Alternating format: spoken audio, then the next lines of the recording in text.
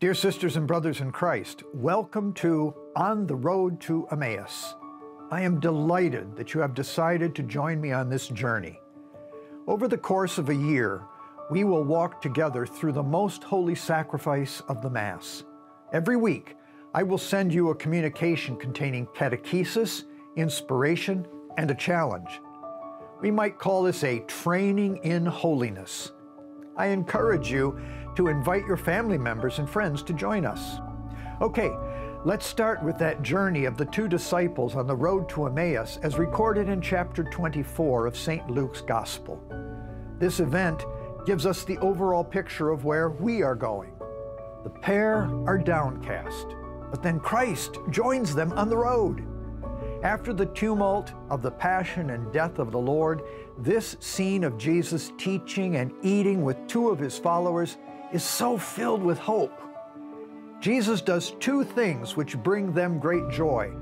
He explains the scriptures to them, and then he joins them in their home and breaks the bread for them. This meal clearly has Eucharistic elements to it, using the same set of verbs used at the Last Supper. Though Jesus then disappears from their physical sight, they become aware of how present he was to them as he opened the scriptures and broke the bread. This vanishing also looks forward to our regular gathering at the table of the Lord until the heavenly banquet welcomes us in the end. Amazingly, this is exactly what we do at Holy Mass every time it is celebrated. We spend time on opening the scriptures, something Jesus did all during his ministry to show that he is indeed the Messiah of God. And then we celebrate the Eucharistic gift, the very body and blood of the Lord, such that Jesus is made really present to us. He is not present as he was while walking through Galilee, but he is truly present to us disciples as he was to those disciples so long ago.